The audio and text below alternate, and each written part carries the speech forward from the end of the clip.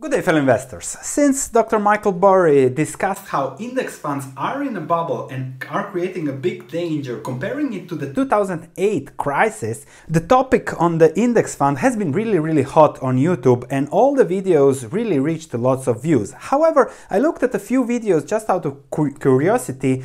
Ben Felix discussed how price is not set by index fund but by trading, which is correct on the short term. On the long term it can be discussed, and his conclusion is how you have to be underweight large caps and overweight small caps, which isn't again anything spectacular or anything that really adds value.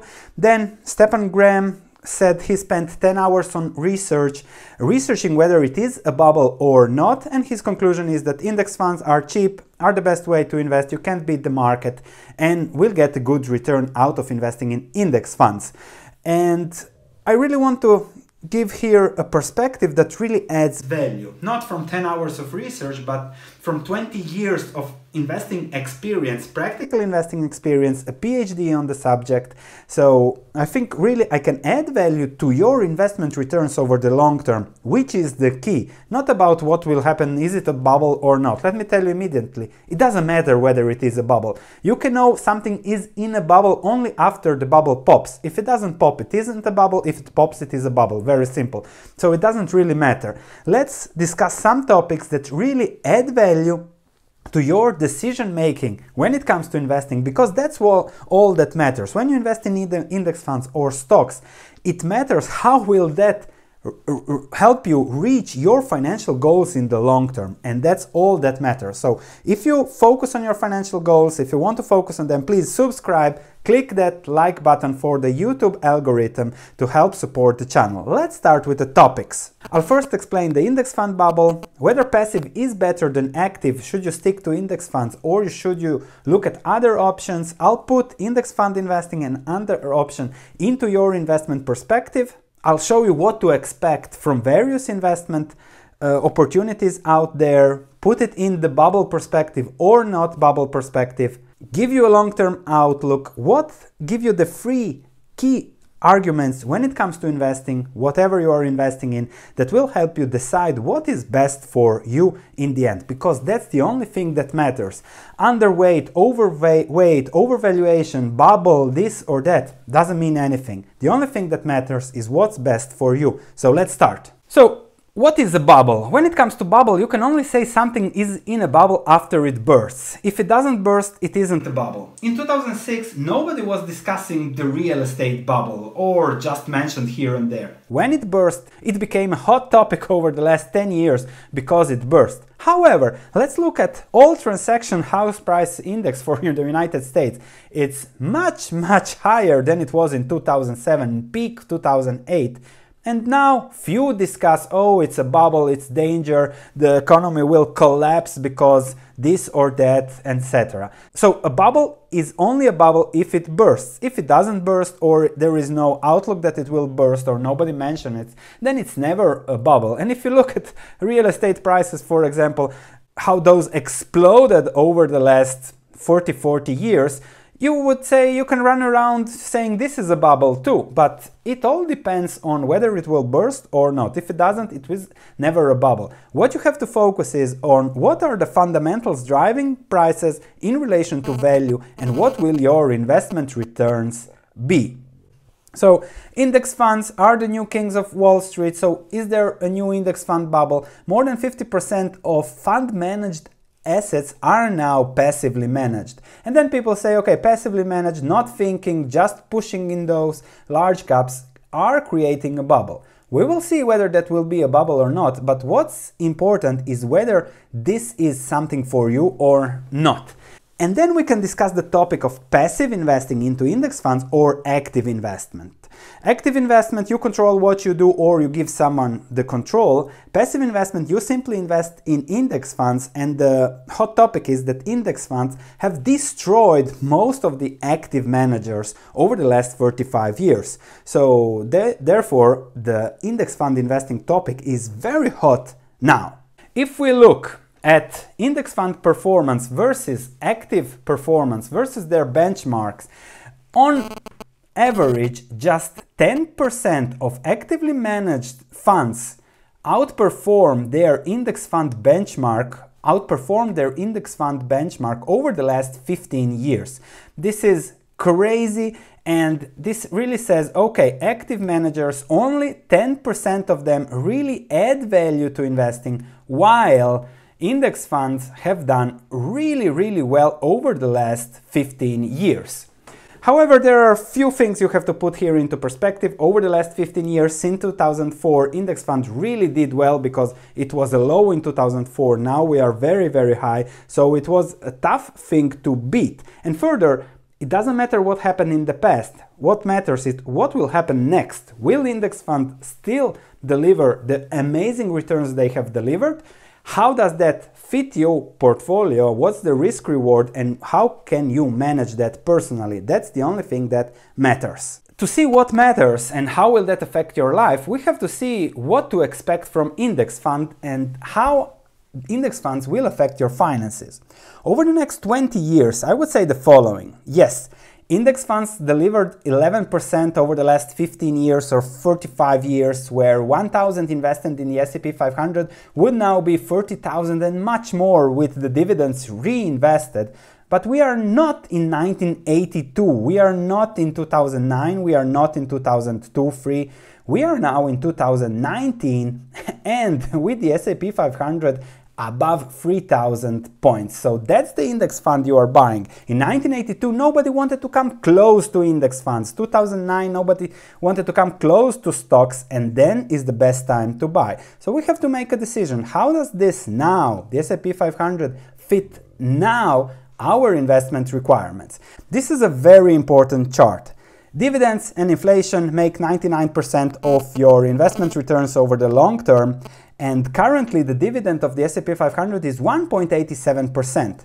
When those great returns achieved by index funds were measured from 1982 usually, over the last 35-40 years, the dividend yield was 6%. So 6%, put it on top of the performance, and it's easy to get earnings, add earnings, put it on top of earnings, and it's easy to get to 10%, 11% returns. But the dividend yield was much higher, and therefore we have to see, okay, what is the earnings yield of the index fund? That earnings yield was above 10%, and when it was above 10%, of course, index funds delivered long-term returns of above 10% per year. But now the current earnings yield is 4.38% from the S&P 500. Other indices are similar ranges, so that's what you have to expect. Returns from fundamentals between 4% and 6% over the very long term. So that's the long term. Fundamentals will drive prices. We have seen in a video from 2 weeks ago how those earnings growth are very correlated to stock market returns. In the short term, there is always fear, there is always greed that drives everything. So you can always see how that will go up and down, but that's betting. Better go to the casino and invest here and bet there. Don't do the opposite, because that's very risky. So index fund, 5% per year for those that invest for the long term. And that's actually a great return. Plus, what Buffett always says, investing in index funds is a great strategy if you do it on a monthly basis. If you're 20, 30, 40, 50 now, and you plan to invest for the next 20, 30 years, and you know that you will add on a monthly basis to an index fund, then you are begging for the index fund to crash so that your monthly addition increases your long-term returns. If it doesn't crash, index funds always go up, then again you do good. So if you add on a monthly basis, what Buffett says, you have to invest in index funds through thick and thin, especially through thin.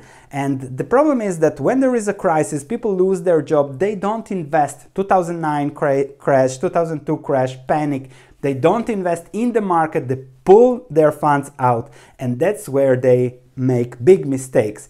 Average investors over the last 20 years, indexes have done great, S&P 500 7-8%. The average investor did 2%. Why? Because of fear and greed, because they sell low and they buy high, and they keep doing that. And most index fund investors now are keep buying high because of greed, because Morgan Stanley says the index fund, the S&P 500, will go to 3,200 by the end of this year. So let's buy high, let's buy high. But the fundamentals are the drivers of your investment returns. So let's see about, and we have seen that the fundamentals offer you 5% over the long term. And when things go wrong, this is why they say it is a bubble. Let's look at what happened in the last quarter of 2018. The S&P 500 was 2,900 points, and then in less than 3 months it dropped to 2,400 points when fear came into the market. Now there is again greed and markets are pushed higher, the Fed is printing money, lower interest rates, etc. But this is an excellent example of how fear and greed drive the markets. So that's what you have to see, and you have to be opposite. Usually it's great to do the opposite of what others do. So buy in fear, in panic, and sell in greed, or rebalance in greed. When it comes to rebalancing, what's next? If you look at the long-term performance of index funds over the last 20, 30 years, you can see that there have been great periods like the last 7 years with 10.4% returns. Prior to that, there was 12 years of zero returns from 1999 to 2012, then 17 years from 1982 to 1999 of 15% per year, excellent returns, 17 years of zero returns prior to that, 11 years of 9% in the 1960s, prior to that from 1929, which has the same level of fundamentals as we are now. There were 25 years of zero returns, 8 years at 21% per year, which is crazy. Prior to that, again, 0%. So that's something you have to focus on. What's next and how am I going to balance that? So when it comes to investing, you have to put this into perspective. We are now at all-time highs, but what will happen over the next 20 years, 10, 20 years, and how does that impact me? There are three components when it comes to investing. You want to find long-term assets that give you safety, that will not go bankrupt, that will do well over the long term. The American economy will do well over the long term. The businesses will do extremely well.